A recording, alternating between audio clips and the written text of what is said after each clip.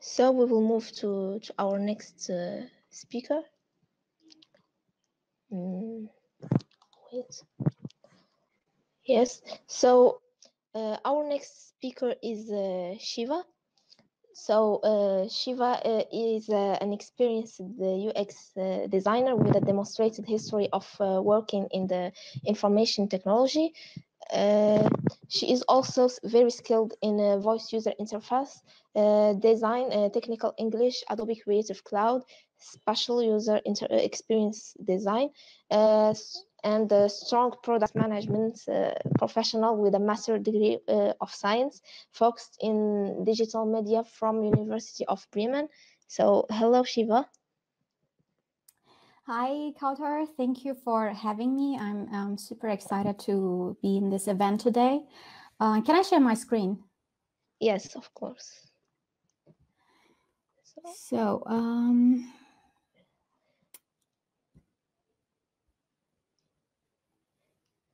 you will have it at the bottom.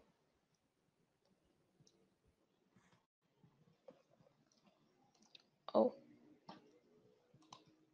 So Shiva will talk about her design stories in XR and some industrial use cases of XR and her missions on T-Systems Multimedia Solution, which is a company in Germany. So I think we lost the connection with Shiva. can you hear me?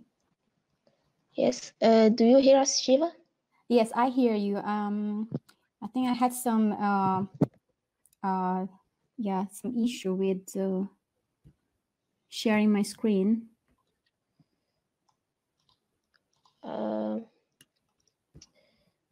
So you will find it in the bottom beside the mute and stop camera. Yeah, I can see that, but unfortunately, I think it's some security that doesn't allow me to share my screen.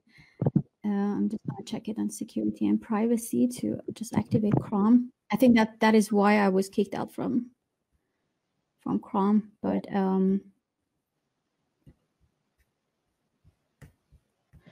okay. So it's gonna be a pity if I could not. You will find the screen that you want to share at the top. Yeah, but it doesn't allow me to share. That's the problem. So what could be the alternative? I just go without, or I send you my my slides? Yes, send it me on email so I could share it. Okay. Would that be okay if I just add you to... Sometimes I hate Mac, but it's fine.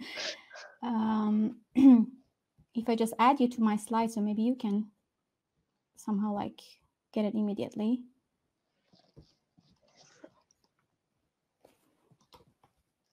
Okay. I just shared my slide with you. Yeah, no matter how cool it sounds, AR, VR, and technology, sometimes we are stuck with very basic stuff. So that's how technology is acting. But nevertheless, I will start. And hopefully I can show my slides. Other than that, I will just talk through them. Just let me know if you got my slides, because I added you for collaboration. So today I will talk about extended reality UX design, or user experience design for extended reality. So a little bit about me.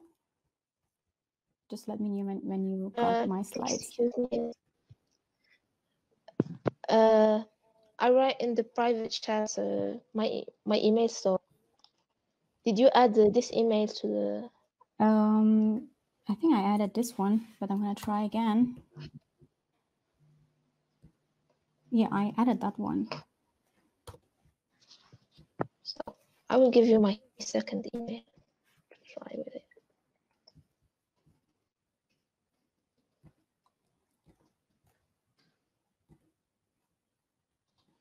I mean, simply the share button is disabled for me. Okay. Try with the second email because I haven't received on the first one.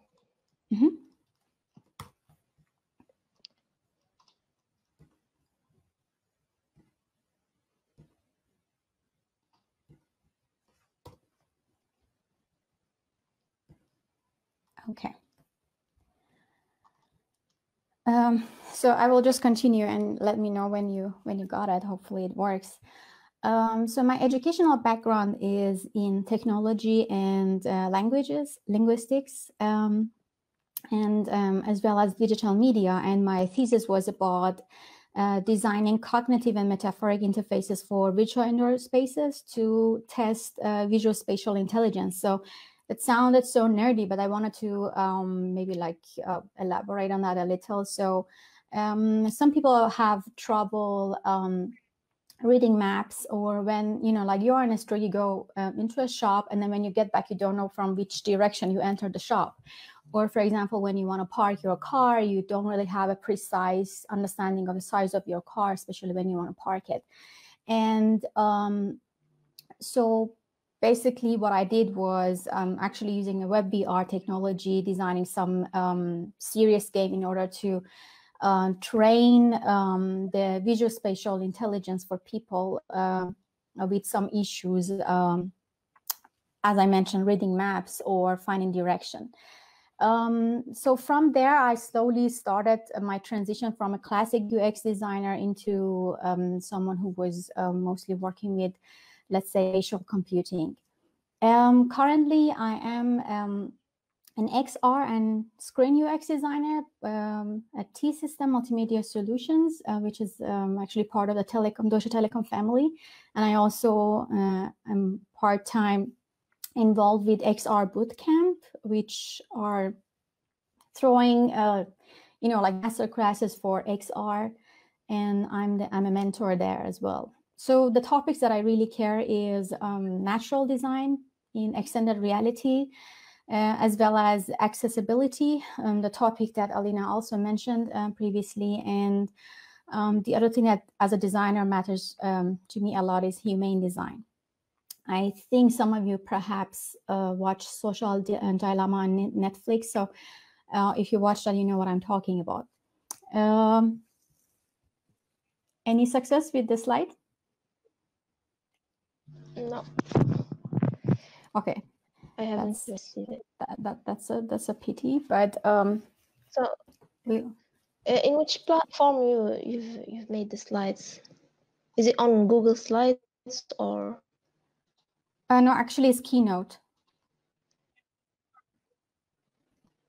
Oh, it's is it an Apple product? Yes. Maybe that's why I haven't received it. Yeah, I'm gonna try share again, but at the same time, I don't want to lose my time. So maybe later on, I will just share it as a PDF so everybody can have access to it. But I don't want to kill more time or lose it anymore. So I will just go. You will only see me, but yeah. So a little bit of my enterprise portfolio. Currently with T-System and Deutsche Telekom, what I worked on are actually two products. One is called AR Field Advisor. So if you even Google it, you can have access to it. It's a remote maintenance mobile augmented reality application. And my role was a UX designer in that project, which is in collaboration with Deutsche Telekom. And the other product which was designed for the first version of HoloLens, Microsoft HoloLens, is called Schwan Remote Support. It's collaboration with Schwan Cosmetics. And again, it's a remote maintenance or assisted reality solution for factories. And my role was spatial UX testing and app identity design. So the use cases that I mostly work on in my let's say career is basically B2B solutions for AR and VR, but mostly AR, such as this remote maintenance. And one example is, you basically create a connection channel between a field engineer that is in a factory, let's say somewhere in Germany, and there is a problem with the machine in that factory, and the producer of that machine is the, having the expert to actually support you when there is a malfunction. So what this application does is like you create a channel of communication, which is basically a video call, and then you get holographic annotation from the expert sitting in Japan, as an example. So why remote maintenance is hugely famous and is actually becoming very mainstream in industry is because it saves a lot of cost and time, both for field engineers and experts. And so that's something that is still currently a project going on telecom, and Sean Cosmetic was the same, but the difference is like Sean Cosmetic is for standalone devices. Other enterprise portfolio that I worked on was previously with Dassault System 3DX site. So if you know some of their, for example, SolidWorks, if you heard of them. So I was a usability engineer and UX designer. And the connection to VR was just when I was designing or, working on the UX architect of some of their VR related features. So that was a time that I really got into more, let's say, spatial computing and spatial design. And then previously before that, I was working for a startup called Navis, and they are creating digital twins. I was, again, a usability engineer and a UX designer, and what we did in that, we did a lot of digital twins of so many places, but the famous ones, for example, like Flughafen München, which is basically the airport in Munich, and World Economic Forum, as well as Deutsches Museum. So you could actually search and you can see it was really similar to, for example, Google Street Map or Street View, but for indoor systems. So that was my journey from, maybe a classic UX designer to someone who's working with different platform and different tools. Talking about tools, I categorize the gadgets or the APIs that I work with, which is basically mobile, tethered, and standalone. So for mobile, probably you heard about AR Core and AR Kit from Google and Apple. So these two are the the application programming interfaces for augmented reality, which is helping the domination of mobile AR among so many people. And I still believe that mobile AR is the strongest and dominating AR, let's say, medium amongst all people, because literally everybody nowadays has a smartphone, and the one that can actually support these two APIs. The other gadget that I work with is a tethered one, which is basically something between, mobile AR, but the transition of, from mobile screen to the spatial screen, which is basically this, it's a Chinese startup, they're called Nreal. So you basically connect your glasses, Nreal glasses, to your phone, and your phone is your operating system, and then you can actually project everything that was on your mobile screen, or basically you could see them through your mobile screen, but then you can see these through the glasses. So, and very good news that these cheap tethered AR glasses will be released for consumer market next year, and then again you can see how this AR is becoming more mainstream into consumer market. And the other tools that I worked with, HoloLens 1 and 2, and as well as Magic Leap, which they are the expensive ones, and normally companies are using them. So it's like a a designer would not really go and buy by themselves to design for HoloLens unless they have a lot of money and they want to experiment a little. Yeah. But these are the categories of tools that I use. And basically, I wanted to, let's say, narrow down a little what is an extended reality UX designer, what do they do? So if you're coming from a background of classic UX design, you do the concept, you do the wireframes, and you do the prototypes, you do the testing. Then you go to high fidelity design, which is more color and all the elements have more visual characteristic to themselves.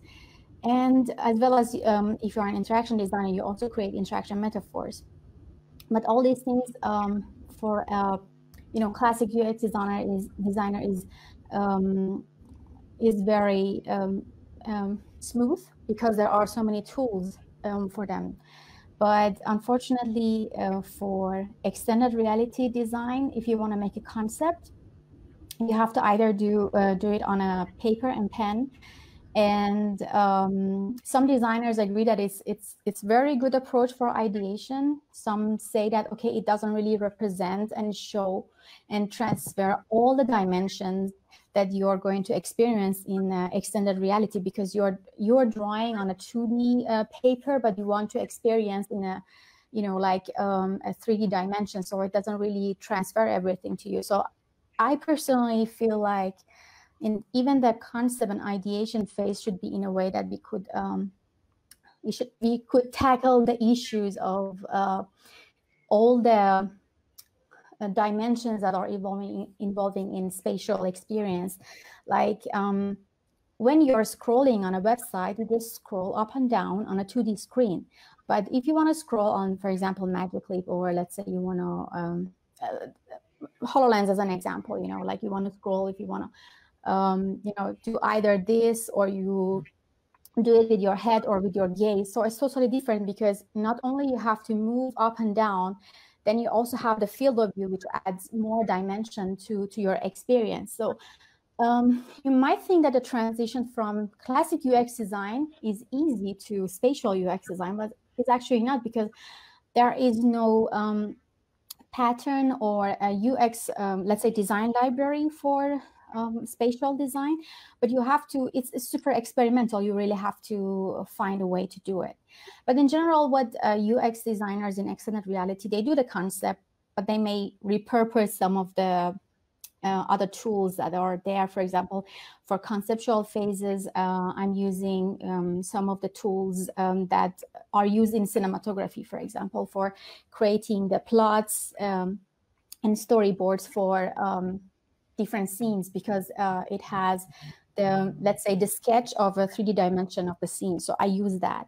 Or for prototyping, there are some tools that you can start doing prototyping or in VR, and also simulate the AR in VR. Prototypers called, for example, Tivori. You can use that, but it's a little bit expensive. For example, it's like $150 per month, dollars per month for an individual designer who wants to just experiment. It's just too much.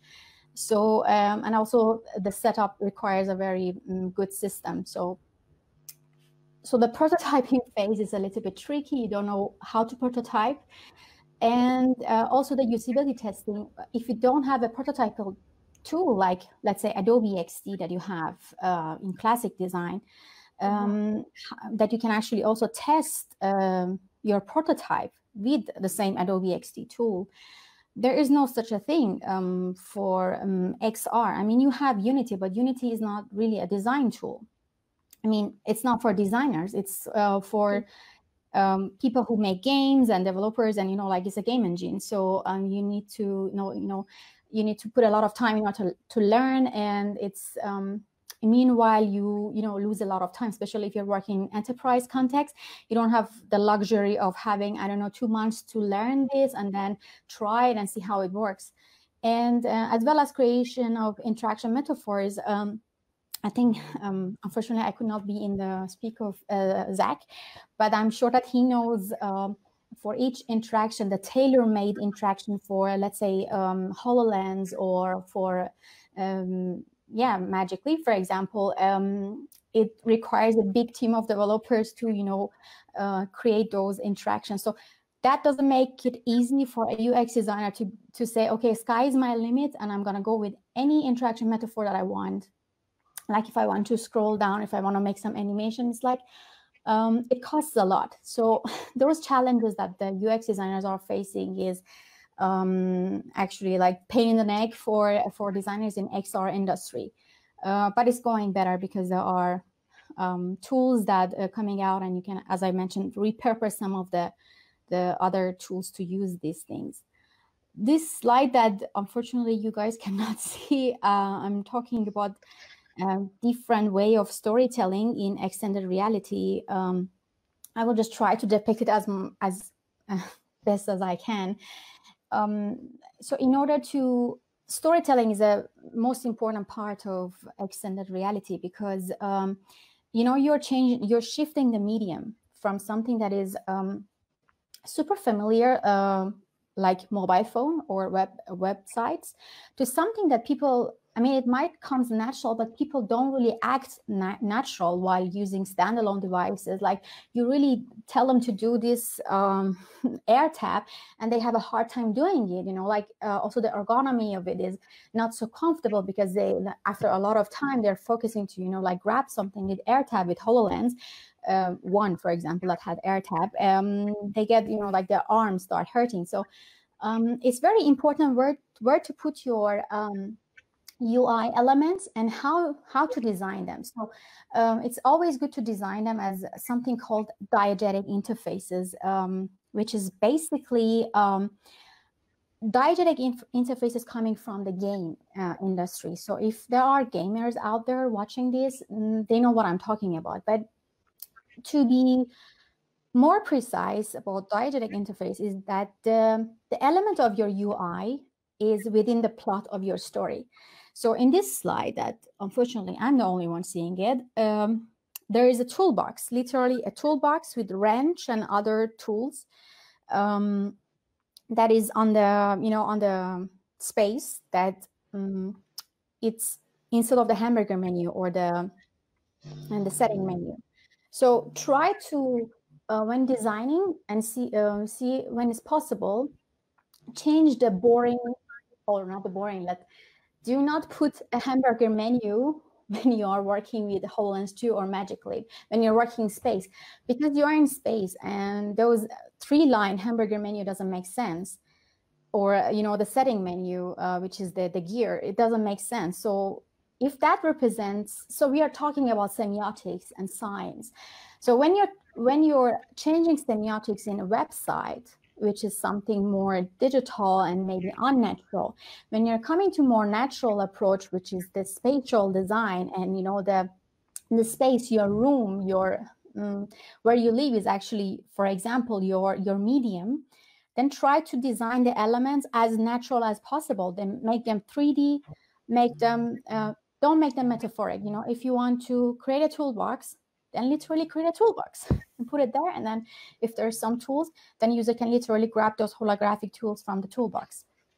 And the other thing that I mentioned here is a little bit of cinematic effect, because I had a project with Unreal, and we were supposed to make a transition of whole telecom entertainment into AR, and one of those was actually watching movies with AR glasses.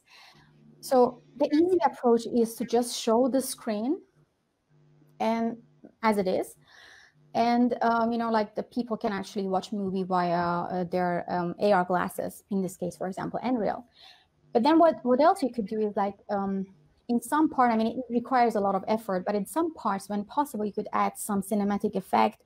If there is the battle, some part of the movie, or if there is some action going on, you can actually create some elements of that screen coming out of the screen towards a person. Of course, that's not the role of a UX designer, but that's the role of a content designer for AR. So what I'm saying, all these approaches also including designers that are creating content, movie content or games for XR. So use the potential of this medium, which is actually this the sound or the visual effects. Oftentimes designers try to really completely close their eyes to voice user interface, which is actually leading us to the accessibility issue that I mentioned earlier. For example, if somebody is visually impaired or they are, for example, like blind, it's really impossible to use something like Oculus Quest because there's not that much voice user interface in that. And so these, small things are very important, but designers tend to forget because, the technology is sometimes it's a big of a gimmick that we really tend to forget about the details. And the other thing is, like, you can also create some immersiveness within AR as an example. Because, we have 3 different type of, let's say, scale for AR. One is the tabletop, which is mostly for mobile AR applications that you have, a surface and how big is your elements, because that's called tabletop. And then you have another one, which is called room scale. And usually standalone AR devices, or as well as mobile phones, you can experience the room scale with those mediums. And the other one is the world scale, which you have literally something augmented as big as a building, as an example. So these scales are really important to define the immersiveness of our story in extended reality. So thank you, Shiva, for this interesting talk and speech. I have a little experiences with the UI and UX design, so I can see how much it's difficult to design UX and UI interfaces for the extended reality. So we can now go to the Q&A. So we have here, which tool do you advise students and beginners to use in order to start designing XR solutions UX? That's a perfect question, because it was actually the ending slide. So I categorize them for 2D assets creation. Just if you have a 2D asset that you want to augment, for example, just go ahead and use Photoshop and Adobe Illustrator. If you have 3D assets in your application, and you are obviously not a 3D designer, but you're just a UX designer, and you want to, use some of those rudimentary elements that are 3D, you can simply use Paint 3D. There were so many times that I used Paint 3D because they have this good library. Adobe Dimension is also a good one that you don't necessarily need to know Blender or need to be a 3D designer to actually use Adobe Dimension. The other one, which is a cloud-based, is Vectory 3D. I'm going to send all these slides to Kautar so she can share it with you, because I'm just reading and I can imagine it's annoying. The other thing is, we're going to share all the slides of the speakers. Yeah. And if you're familiar with SketchUp is also an amazing tool. Another one is Mixamo, which is more for animation. It depends on the purpose. And at the end, also Blender. But then again, I have category of all those tools that I will share with you, and it's actually helping for beginners in XR.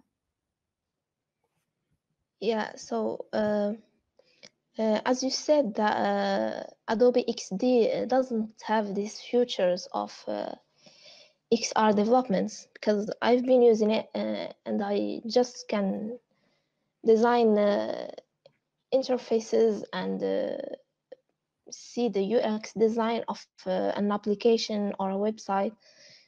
And Unity is the game engine. So yes, we will share the solutions you've listed on our Facebook page. We have another question here is how do you think the pandemic has affected the AR and VR industry and its evolution? And did the demand increase during this quarantine? Definitely. I mean, talking from hands-on experience, it's a sad thing why I was seeing some of my friends in other industry, not technology or not to be specific, XR technology, really lost their job because of COVID-19.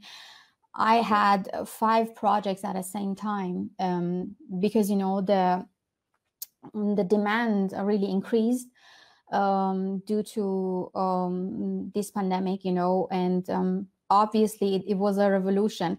I mean, it's embarrassing that this industry had to wait for a pandemic to really be more bold and show the potential. It's really embarrassing that you had to wait. A pandemic should happen so people realize that, okay, you can do more in AR and VR. But to answer you quickly, definitely it was a breakthrough into the market. Yeah. Another question for me is these softwares like Blender or the other ones. So what is the specs of the laptop or the computer that can support these softwares?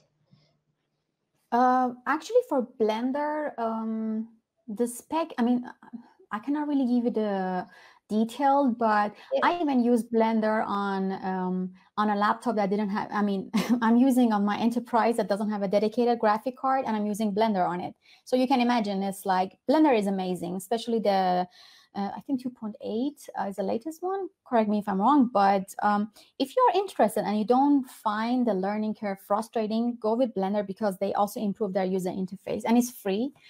And yeah, you can benefit even from, like, you know, I know some VR people that are even telling their story via Blender. So, you know, the first phase that I already mentioned, which is actually the concept and storytelling, that I personally use other tools that I will share with all of you.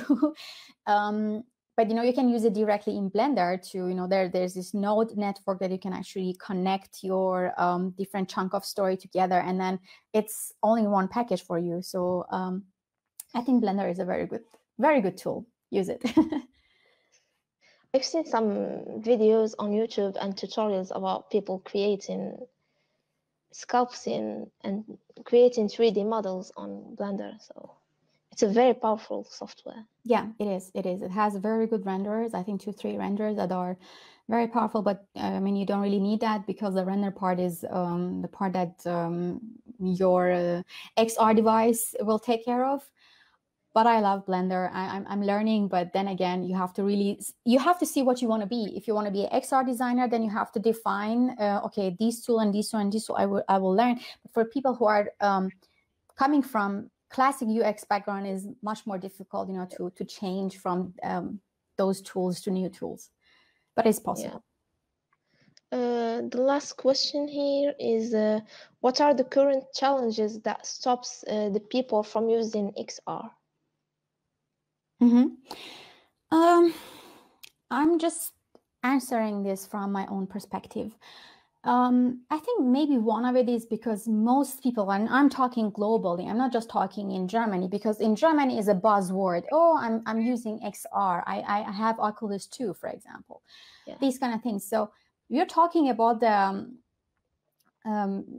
the pragmatic part of this application. You know, I personally believe that when a technology is just a gimmick, people say, yeah, what solution it brings me, and I'm talking about the mainstream, I'm not talking about the industry.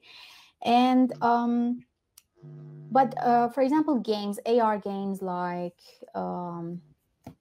that Pokemon, for example, Pokemon Go, it was actually super successful, you know. So when you think about it, it depends what XR you're talking about, because XR in entertainment is actually not bad. Or also other consumer product that is called IKEA, I think, Space, or it's from IKEA. So if you want to buy something, you simply put the furniture inside your room. That is super practical, you know. But there are other tools that are just like, you know, so what? You really, you have to see that. I mean, people, I think, ask themselves, is this technology really solving a solution for humanity? Then if that's a yes, then we are good. But if that's a no, then people don't want to use it. The other thing is for high-end XR device is the price. For example, a HoloLens 2, I think it's like $3,000 or something. But wait for mobile AR because it's continuing to be demanding. Also web VR. And I think like people will hear about it more often, I'm sure.